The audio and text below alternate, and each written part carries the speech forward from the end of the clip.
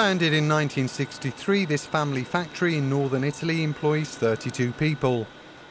The firm produces construction materials, mainly roof sheets, made out of glass fiber and polyester.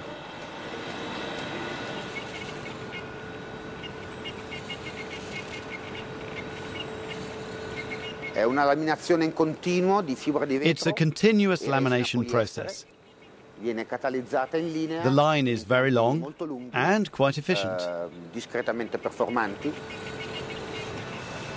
The raw rubber film is covered with resin. Then on top we add the glass fiber. The final mixture is laminated with a roller.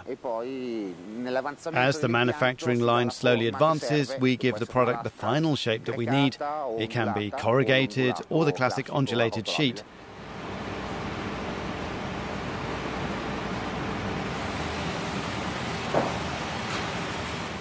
Big machines can produce up to 10,000 square meters of roof sheeting per day.